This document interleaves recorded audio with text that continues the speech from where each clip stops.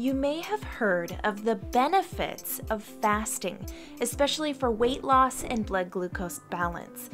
A fast is a long period where you choose not to eat to stimulate the organs in your body. There are many ways to fast. You can do it every day or do it occasionally, once or twice a week. And since you're watching this, you're probably interested in trying out fasting. However, there are some things you need to know before attempting your first fast. First of all, not all methods of fasting work for everyone, especially if you have diabetes. In fact, there's a very thin line between beneficial and harmful when it comes to fasting with diabetes. But if you do it right, there's a world of benefits to be had from fasting. That's why in this video, you'll discover the 5 worst fasting mistakes that you need to avoid, 3 tips to fast safely, which fasting methods work for diabetics and which ones don't, and how to enjoy all the benefits of fasting with none of the risks. But before we continue, please take a quick second to like this video and subscribe to our channel. We want to make sure that you get the latest info so you can live a long and healthy life. And watch until the end to find out how to get 2 free gifts from us. And now let's dive into the 5 worst fasting mistakes to avoid.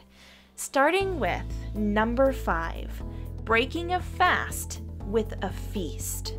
Whether you choose to do an intermittent fast 2 days a week or a 16-hour fast daily, breaking it with an excessive amount of food can be detrimental to your goals and to your health. A fast has 2 main purposes: to reduce your calories and increase weight loss, and to stimulate your organs for better detoxification and overall function. However, when you jump into a big meal right after a fast, you increase your calorie count and overwork your digestive system. Doing this will not only make you feel bloated and tired, but you can also develop unhealthy habits like binge eating. Psychiatrists note that fasting creates a common psychological effect that can lead to binge eating. When you're fasting, you're not eating food that restricts your calorie intake, and sometimes we might unconsciously perceive fasting as deprivation. This can force us to binge. People with type 2 diabetes commonly experience binge eating. In fact, a German study involving 300 patients with type 2 diabetes noted that 9% of patients experienced an eating disorder, with 6.5% of disorders being binge eating. When it comes to diabetes, binge eating can trigger a significant spike in your blood glucose, and this makes it extremely difficult to maintain healthy habits. So, how can you avoid binge eating when fasting? Experts suggest resuming a regular and proportioned diet is key to break your fast in a healthy and non-triggering way. Be mindful of your food consumption.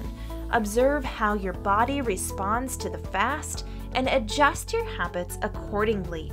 But feasting is only the tip of the iceberg when it comes to fasting mistakes. The next one you need to watch out for is number 4, not maintaining a healthy diet.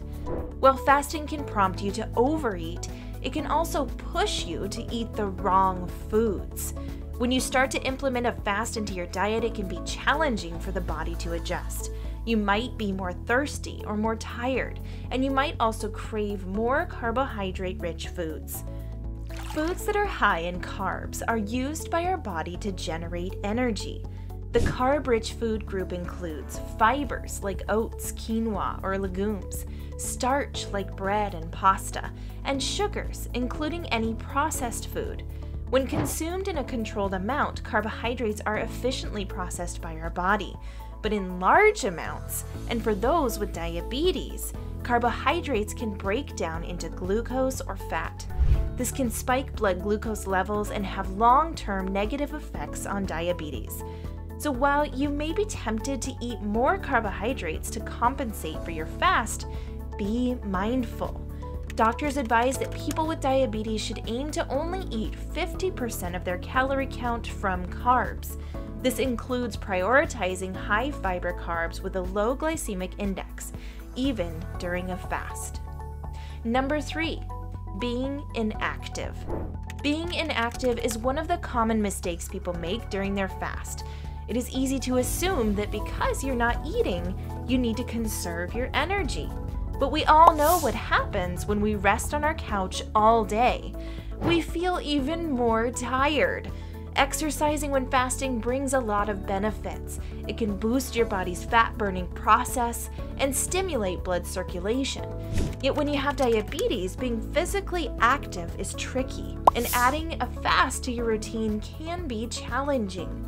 While a regular exercise routine requires that you monitor your blood sugar levels closely, the wrong exercise can push your muscles to use more glucose, resulting in hypoglycemia. On top of that, fasting can add an extra challenge.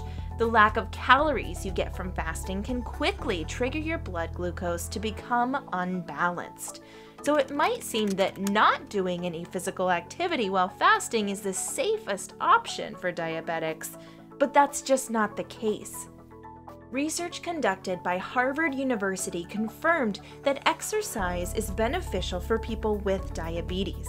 They observed that low and moderate intensity exercises can boost insulin sensitivity and improve overall blood glucose levels.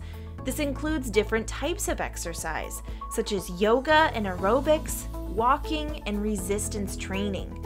Focusing on low-intensity exercise during a fast can support the body to use body fat for fuel instead of glucose. So while people with diabetes fear a spike in blood glucose during exercise, embracing low-intensity activities can be a safer approach to exercising while fasting. But fasting with exercise means you need to avoid making this next mistake. But before we continue, it's time to reveal your 2 free gifts. Discover an entire world of diabetes-fighting foods with our new book, 10 Incredible Foods That Reduce Blood Sugar. Plus, you'll discover the real reasons why type 2 diabetes, cancer, heart illness, dementia, and obesity are increasing at a terrifying rate, and find out what really works when it comes to preventing these illnesses by watching our free 1-hour documentary, The Scary Truth About Sugar. Both gifts are free and waiting for you. Simply click the link in the description below to grab both. Now let's move on to the next fasting mistake, which is number 2, not drinking enough. Up until now, you might have thought that fasting meant restricting both your food and liquid intake. It's common to see people avoid drinking anything, such as coffee, tea, and even water when on a fast. This is known as dry fasting. It is often practiced for religious and spiritual purposes, but it is not recommended for those with diabetes. Water and overall hydration are essential to keep the body cells functioning. And for diabetics, it's vital to keep blood glucose levels balanced. Studies have shown that dry fasting can foster electrolyte imbalance and dehydration. Dehydration can be detrimental for diabetics. In fact, having diabetes makes you more prone to dehydration. So adding a dry fast on top of that is generally not a good idea. And when you're dehydrated, there's not enough fluid moving through the body. And this triggers glucose to heavily build up in the bloodstream, causing hyperglycemia. A 2001 clinical trial looked at the connection between fasting, dehydration, and hyperglycemia. 25 patients with type 1 diabetes fasted with hydration for 5 hours, and then fasted without hydration for 32 hours. As a result, researchers concluded that regular fasting can decrease plasma glucose in the blood. Alternatively, the combination of fasting and dehydration increased it. So if you want to try fasting as a diabetic, it's best to avoid the dry fasting method and keep yourself hydrated. It's also essential to check with your doctor first to avoid any mistakes. Number 1. Not monitoring blood glucose levels. As a diabetic, you know the importance of monitoring your blood glucose. In fact, you're probably checking your blood glucose levels first thing in the morning after you've fasted overnight. So when you decide to embark on your new fasting journey and space out your meals, it is even more important to monitor your blood glucose levels. Not doing so can impact the rest of your routine, including the efficacy of the medicine you take. Experts note that not monitoring the impact of a fast can lead to serious consequences. For those with type 1 diabetes, fasting and insulin medicine don't always go hand in hand. A wrong dosage and the lack of calories can cause hypoglycemia or hyperglycemia. So should you talk to your doctor about fasting and adjusting the dosage of your medicine? The answer is a resounding yes. But it is also important to closely monitor your blood glucose more than you're used to. In fact, experts advise that diabetics should check their blood glucose levels every 2 to 4 hours when fasting. Checking your blood glucose levels can tell you how your body is responding to the fast. With this valuable information, you can make the correct adjustments. Monitoring your blood glucose closely will ensure that your levels stay balanced. It will also help you really experience the benefits of fasting. So now that you know what not to do when fasting with diabetes, you might be wondering if fasting is even worth it at all. Well, don't be discouraged, because there are plenty of benefits of fasting with diabetes. Various studies have observed the impact of fasting for people with type 2 diabetes, and overall, they noted that fasting can improve insulin sensitivity, lower blood pressure, promote weight loss, and in 50% of the cases, reduce the need for diabetes medication. But as you might understand by now, people with diabetes need to fast in specific ways to gain those benefits without damaging their blood glucose. So here are our top 3 tips to help you get started. Fasting tip number 3, break your fast slowly and steadily. Breaking your fast slowly and steadily means that you have to be mindful of your food intake. Having a large, carb-heavy meal is definitely not recommended.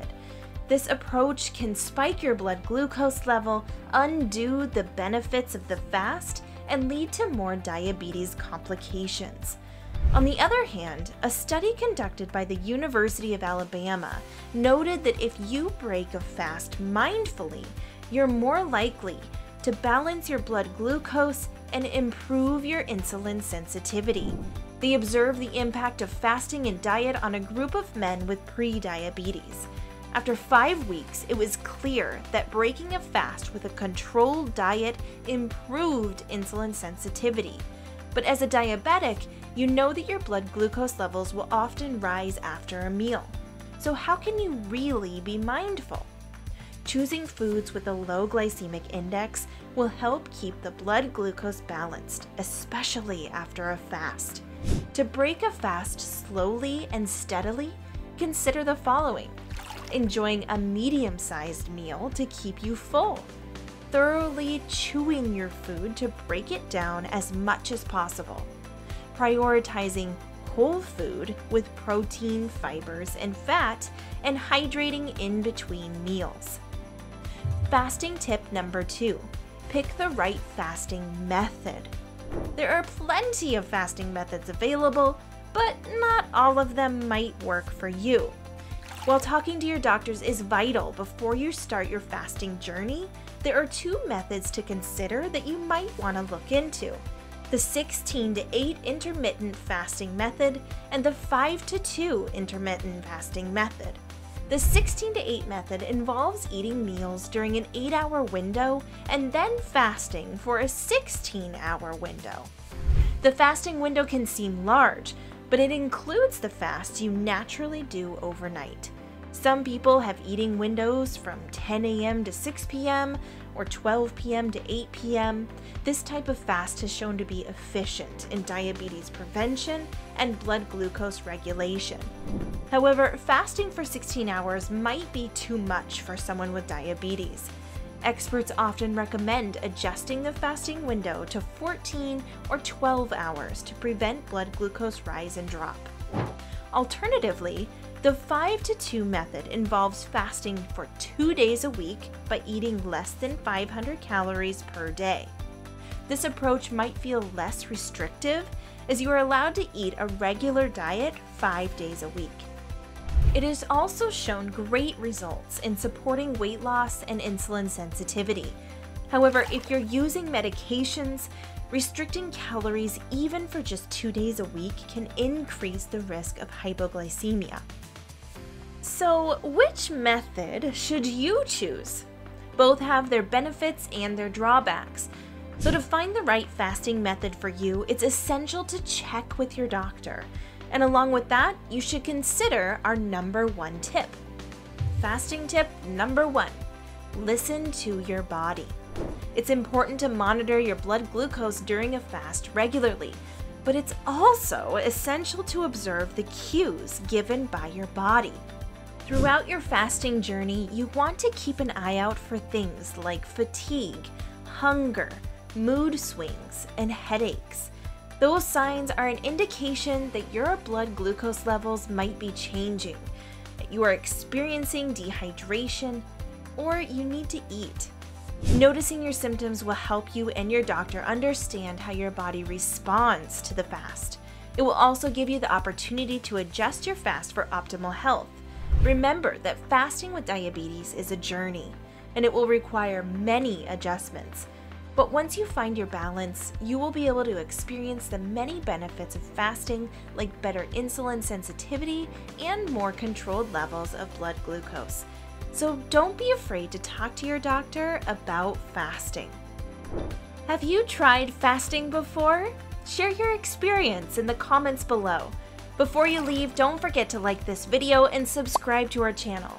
Most of all, don't forget to grab your 2 free gifts. Just click the link in the description below.